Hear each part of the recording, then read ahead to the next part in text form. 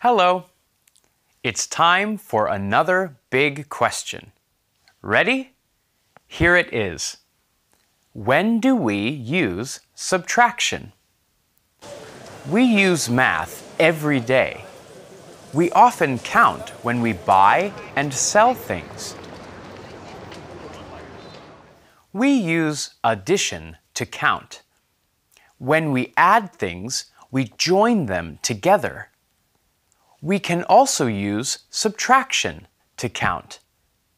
What do you know about subtraction?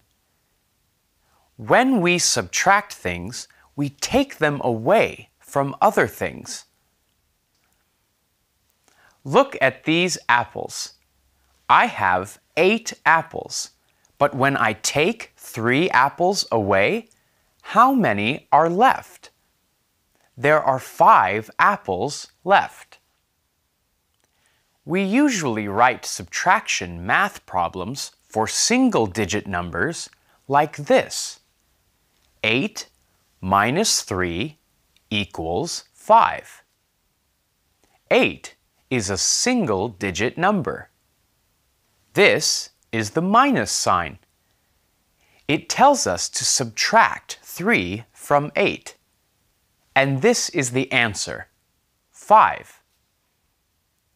We usually write subtraction problems for double-digit numbers in a column. Look at this problem, for example. 50 minus 20 equals 30. 50 and 20 are both double-digit numbers, and the answer is 30. We use subtraction all the time, and sometimes we don't know it. When we count backward, we're subtracting each time. We can count backward by ones, but also by fives, subtracting 5 each time. Just look at this line. You can even count backwards by 10. 50, 40, 30, 20, 10, 0. Counting backwards by tens is very fast. We use subtraction every day. I use subtraction when I play games. Your teachers use subtraction for your test score. I want a new baseball card for my collection. My friend has the one I want, but I need to give him 2 cards in return. I have to let them go to get what I want.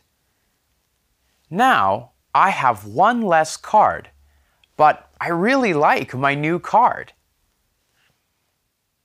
Subtraction helps us solve problems. Now I have a subtraction problem for you.